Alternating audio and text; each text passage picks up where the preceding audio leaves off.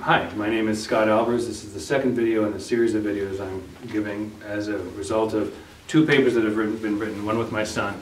The first paper was entitled On the Mathematic Prediction of Economic and Social Crises Towards a Harmonic Interpretation of the Conjurative Wave. That paper was described in the first video at some length.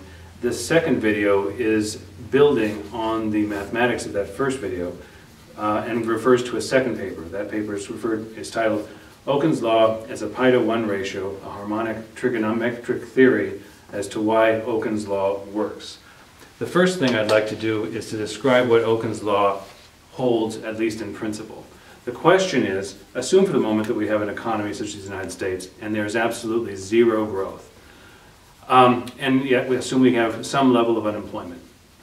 To reduce the level of unemployment by 1 point, by 1 percentage point, how much growth should we have to anticipate or encourage to make that unemployment go away? If we have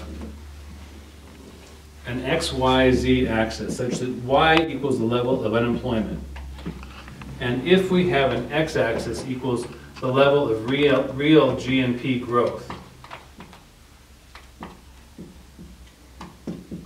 what is the angle, what is the slope of this line that says that as we grow more and more and more, the unemployment will actually come down? This represents 1 percentage point of unemployment.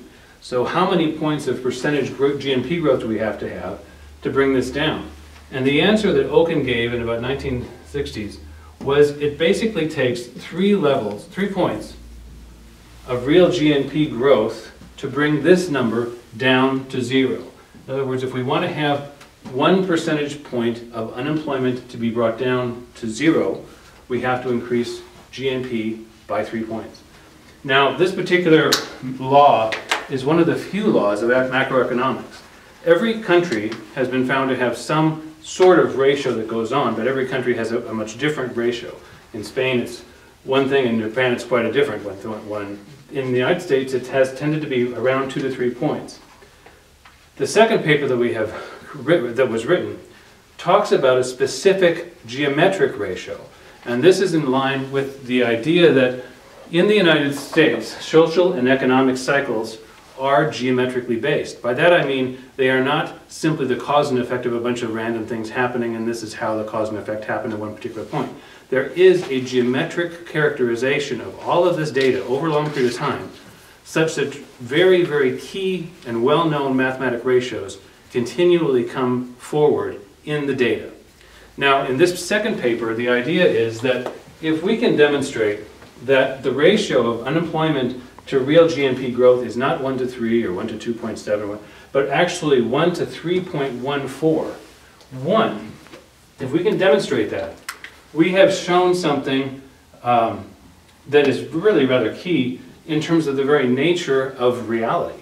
How is it possible that an economy with 300 million people over 200 years can actually generate geometric ratios? How does that occur? How can you actually describe that in the data?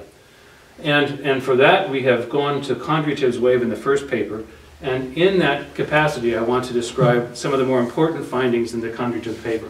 If we're going to say that there's a 1 to pi relationship between the dropping of unemployment and the increase of real GNP, the question arises, where can you find that in the data? How does that actually manifest itself?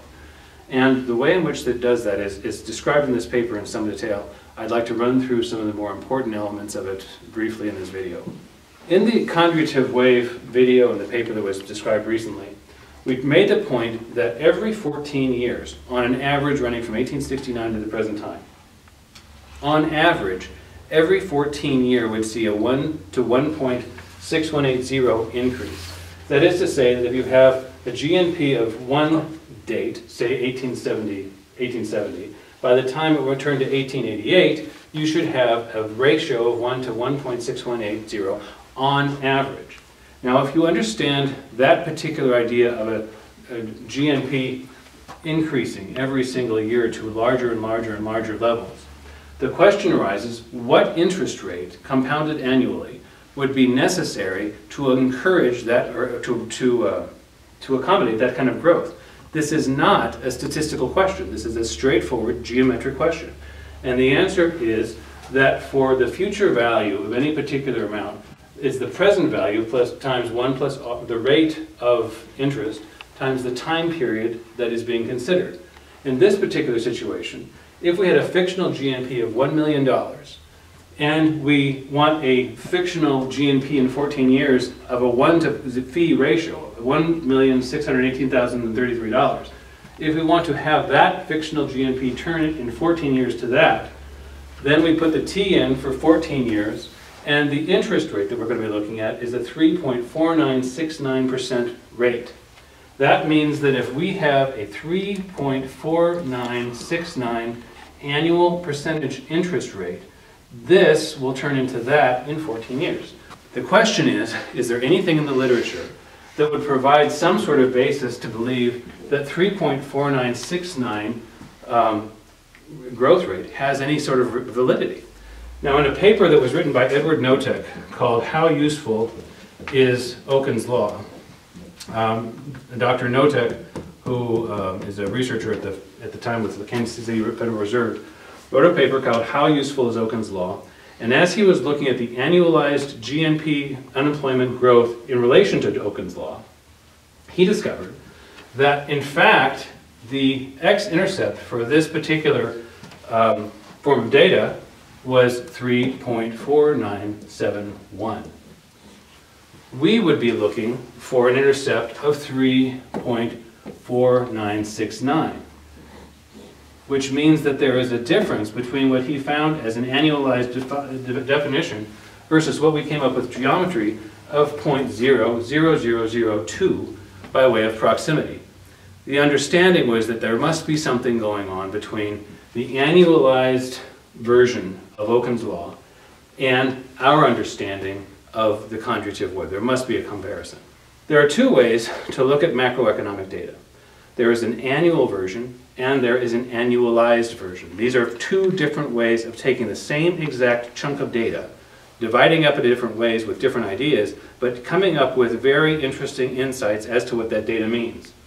If you're going to look at annual data, and you're going to look at real GNP growth on an annual basis, the way it's done is you take December's calculation, followed by the next December's calculation, followed by the next December's calculation, and at the very end of all of these years, you end up with the annual statement of real GNP growth from year to year to year to year. That's the annual GNP growth approach. The unemployment approach is the same thing. What is the December rate of unemployment, followed by the next December rate of unemployment, followed by the next December rate of unemployment, and that gives you the change between these two figures. To get an annualized version, you take the first quarter of the year, January, February, March, you average that, and then you apply a mathematical formula that tells you what the difference is between this on a quarterly basis and apply it to the entire year. So you're taking basically whatever growth there was between this quarter and that quarter, and you're annualizing it. You're making that statement for the entire year based upon the changes between a quarter. In this situation, you are simply using the idea of a 1 year period. That is the fundamental part of annualizing anything. Over here, you're looking at from year to year to year to year over a long course of time. The idea is that this 3.4971 that Dr. Notek discovered, or had in that particular data, is not being generated through some sort of strange chance. What it is actually the growth rate that's necessary in the United States to accommodate conjugative waves over 56 years, and that particular rate, as it's going to be used to understand this paper, is going to show that the angle that is here, representing a 1 to pi relationship, is the same angle with a 1 to pi relationship here with simply a different x-intercept. The way in which the article describes how this 1 to pi relationship is developed at a 3.4969 x-intercept is the heart and soul of the article. But the heart of the whole idea is that in the United States, social and economic cycles are geometrically based, that they are not something that is simply the result of cause and effect at a random basis, that these things are principles that will be applicable not only to social and economic studies, but perhaps on a much broader basis. Thank you very much.